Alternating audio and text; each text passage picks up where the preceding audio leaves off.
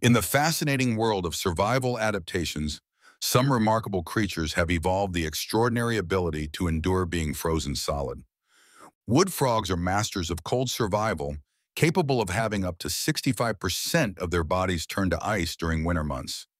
The secret lies in these animals' ability to produce natural antifreeze compounds like glucose and other sugars that protect their cells from damage. As temperatures drop, these compounds prevent the formation of large, damaging ice crystals inside their cells. Instead, the ice forms in spaces between cells, allowing the organisms to maintain their cellular integrity.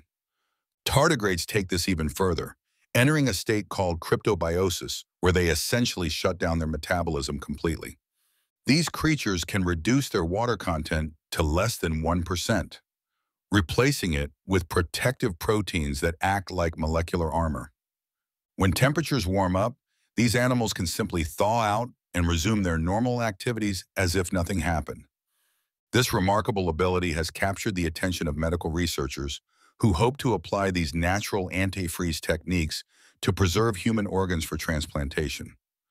Understanding these natural freeze survival mechanisms could revolutionize how we approach tissue preservation and cold storage in medicine.